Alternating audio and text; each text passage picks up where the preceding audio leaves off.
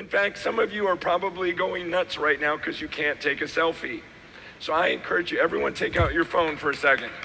Everyone take out your phone. And here's what I want you to do.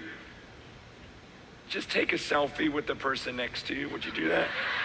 Just take one right now. Just take a selfie. Okay, get it out of your system.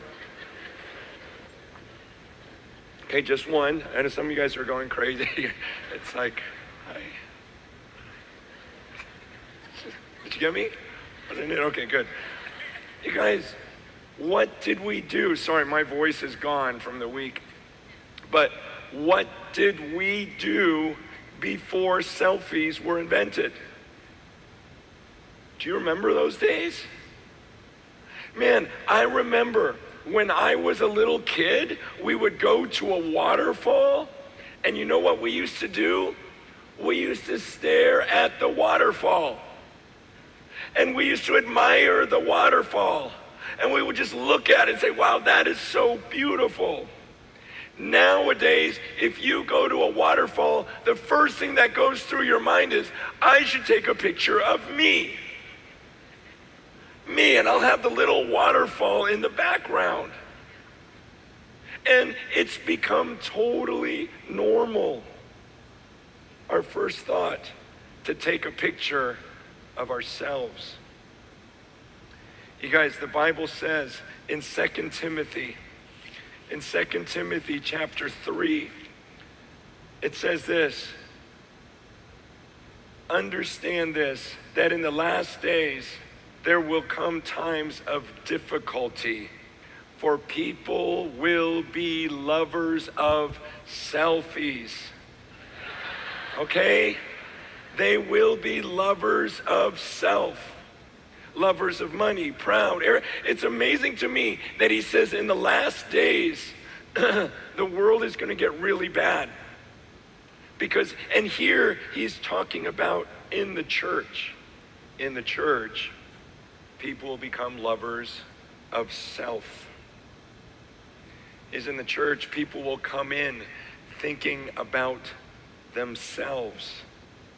He goes, it's going to get really bad in the last days. They're going to be focused on self. You see, when I was a kid, we used to have this word called narcissism. Have you heard of that? So it used to be if you took a lot of pictures of yourself, we called that narcissism. Today we call it Facebook. It's normal. It's become normal for everyone to set up a page that's all about themselves. And we don't think anything of it. Well, of course, who else am I going to take pictures of? Who else am I going to post about me? You guys, the Bible warns that in the last days, it's going to creep into the church where people will think about themselves. They'll love themselves. I'm willing to bet that 90% of you at least came in this morning thinking about yourself, right? And you come to church, you think, where do I want to sit? Who do I want to sit with? I hope the speaker says something to me, and it's good to me. I hope they sing a song that I like. You came in, maybe some of you, in selfie mode. And you're just looking at yourself. And you're, maybe you came in because you're looking at yourself one day and you're going, gosh, I've got some problems in life. And so you come into the church and you start getting people, hey, come over here, look at me. Look at my issues. Come on, come here, look at me, help me. I need help. Look at me, look at me, look at me. And I know this because I've been a pastor for the last 30 years. And I just want to say, back home, some of the most miserable people I know are the people who cannot get out of selfie mode. There are people in my church that come week after week, and no matter what I do for them, it's never enough. I can't please them. I give up. I'm not enough. I'll never be enough. No matter what I say, it's always, well, but look at how it makes me feel. Come over here. Let's look at me.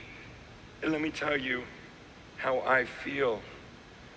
And I just want to say this morning, I think the best thing I can do for you today is, and the best thing the staff can do for you today at this gathering, is there's a little button on your phone. And if you push it, it takes it off of selfie mode, and you can't even see yourself anymore. You can try to go, you can't once it's off of selfie mode, because I want to teach you that the secret to life, the secret of joy in Christ, is to get off of selfie mode and actually look at someone better than yourself. To stare at, I know this is counterintuitive. The best thing you can do for yourself is to get over yourself and stare at someone more beautiful than you. That's what David says in Psalm 27. He goes, God, this is just the one thing I want. I just want to dwell in your house, and I just want to stare. I just want to stare at your beauty. This is something that's been lost in this generation. We feel like we have to be in the center of every picture, and then we wonder why we're unfulfilled. Because the secret to joy is pushing that button, and you stare at God, and you realize that in heaven right now, there's an amazing being.